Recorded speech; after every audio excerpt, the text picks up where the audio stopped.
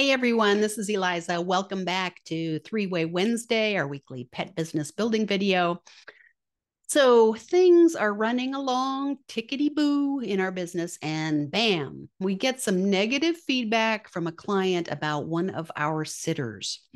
The sitter didn't stay for the whole time. The sitter was smoking in my house. The sitter didn't show up when they were supposed to, etc. Do any of these sound familiar? Anyone with employees has had them. It puts you in a position of having to respond and investigate the issue. And learning how to respond in a way that protects your sitter, your clients, and your business is crucial. So today's topic is the perfect response to a client complaint involving a sitter. So here's 3 things to keep in mind when you're responding to this feedback about your sitter. Number 1, don't assume or admit guilt until you investigate. I always assume that there are 2 sides to a story, and I'm only hearing the one side from the client. I never say to a client in the initial conversation something like, "I'm sorry that Sam did that. I'll speak to Sam and ensure it never happens again." First of all, this implies that Sam is guilty, and it reinforces in your client's mind that Sam is guilty. Rather, I say something like, "I'm sorry you felt inconvenienced. That is certainly not the way we do business, and that doesn't sound like Sam. He's a great sitter.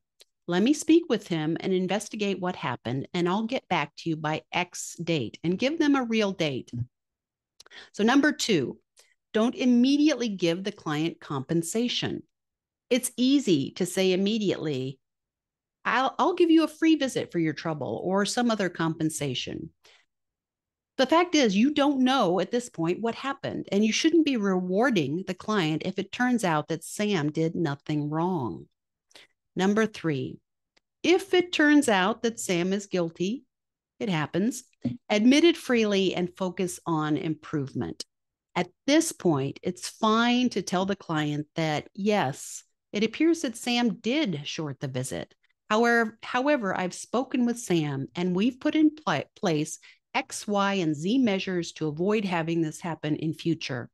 At this point, if you want to, you can also give them a free visit or some other apology compensation. So there it is, how to respond to a client who has complained about one of your sitters. Now I'd love to tell you about my new program. It's called Unleash You Petpreneur Freedom Blueprint, and it is designed specifically for pet sitting and dog walking business owners who feel like they can't step away from their business for a day, much less a week or a month.